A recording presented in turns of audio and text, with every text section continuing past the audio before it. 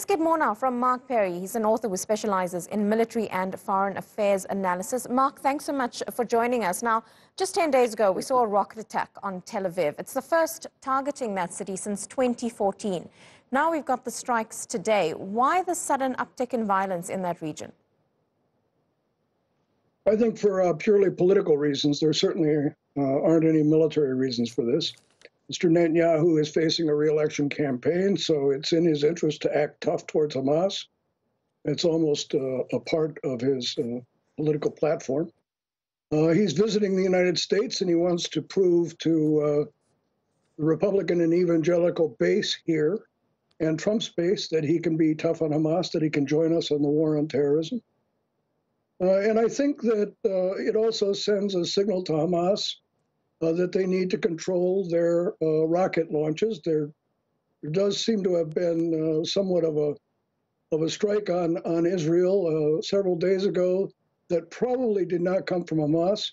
So this is a lot of signaling. But I think mostly this is a political move on the part of the Israelis, on the part of Mr. Netanyahu, to signal his strong support here in America and to build his and Mr. Trump's base here in the United States.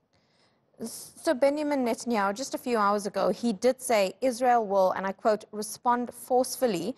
What can we expect to see play out in the next few hours, possibly even over the next few days? We're hearing that Hamas's leadership has gone underground. Are they likely to retaliate or rather try to call a ceasefire?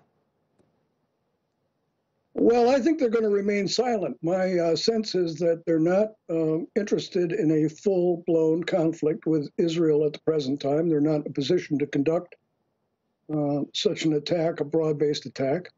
And I think it's probably in Israel's interest also that the current situation be dampened. So I think that what we're going to see is Hamas will remain silent about these attacks. They'll condemn them, but there won't be a response, and Israel will take this as a wink and a nod that maybe they won't go forward. That's the way it's been for the last year or so, back and forth and back and forth, and I imagine that that would continue. Of course, it's not an optimal result for Hamas. They want an end to the siege. They want the killings along their fence line to cease. And they have to prove that they can provide economic growth for their people in Gaza. That hasn't happened so far. So I think that we're going to see an attempt on the part of Hamas to look for a way out of this. Israel will probably remain intransigent on it, as they always have. Okay, lots to look out for there in the next few hours. Thanks so much, Mark Perry, live to us there from New Orleans.